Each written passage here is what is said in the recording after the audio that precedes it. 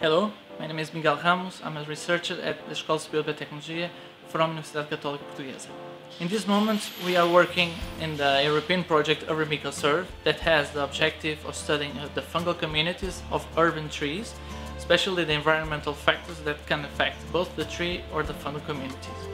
One of the tasks that we are performing now is the microization of trees, in this case Tilia tomentosa, in order to know which fungi can benefit better the plant.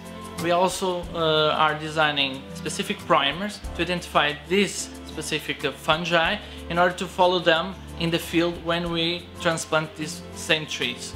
This is very important because we want to quantify how these fungal communities can promote the service of to the ecosystem that these plants perform, especially in the urban environment.